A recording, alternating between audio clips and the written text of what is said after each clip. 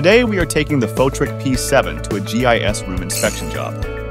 First, we open up the electronic ledger embedded in the camera. The camera tells you what asset to look after, and it automatically locks on the inspection target based on past data.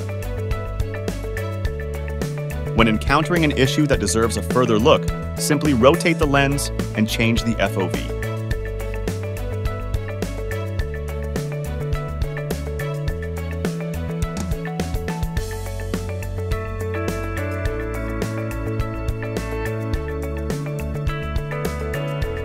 Finally, even if we made some mistakes, there is no need to circle back and do a reshoot. Simply open the gallery and make additions on the device. You can even switch the display mode to focus on the temperature difference.